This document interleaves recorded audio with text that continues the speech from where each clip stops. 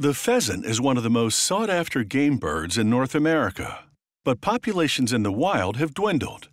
To replenish them and also supply a market for pheasant meat, farmers raise breeding stock and incubate their eggs. To make it more likely they'll yield chicks.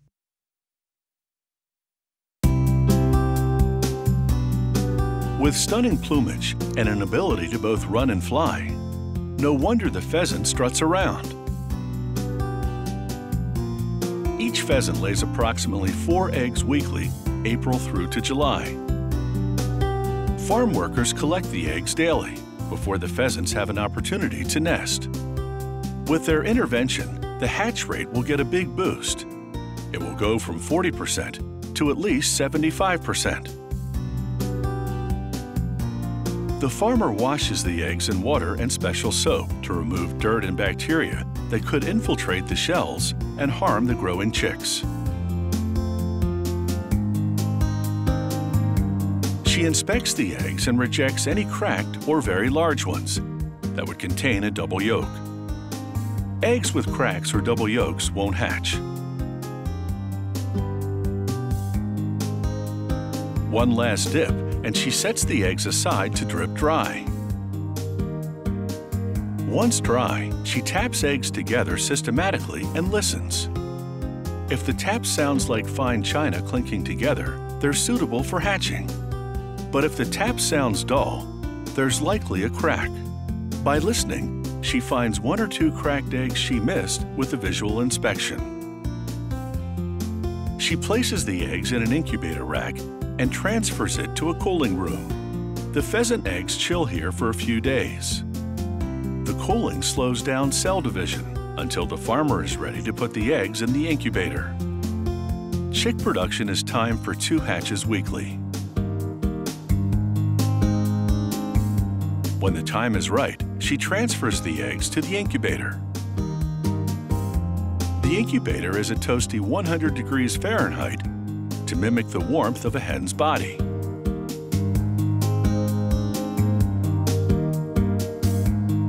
She latches the racks onto an automated system that gently rocks the long cradles back and forth to turn the pheasant eggs.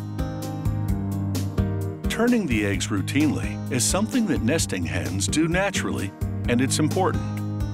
Without it, the developing embryo could stick to the shell, causing abnormal growth.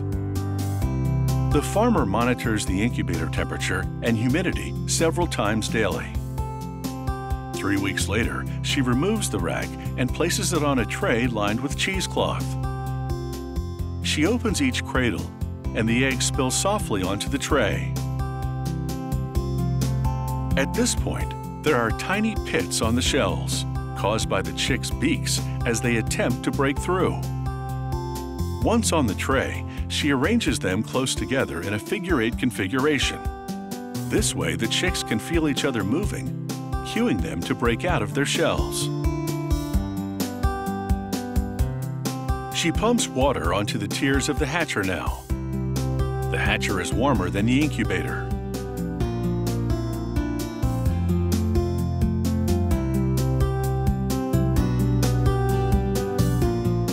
She covers the trays with screens to keep the chicks from jumping onto other trays. As the water heats up, the humidity increases. This causes the shells to weaken, making it easier for the pheasant chicks to break out of their shells. After a couple of days, the eggs have hatched. After drying off, the chicks are fluffy and lively. The farmer packs them in ventilated cardboard boxes. Freshly hatched, they'll survive 60 hours without food, giving the breeder enough time to ship them anywhere in the world. That's why pheasants are easier to ship when they're chicks. Some customers prefer more mature birds, so the farmer raises some chicks in wire frames for a week until their legs become stronger. Then they move those chicks to other heated buildings until they're ready to thrive outdoors. Some will be kept as breeding stock, others will be sold as food. The rest will be introduced into the wild and just fly away.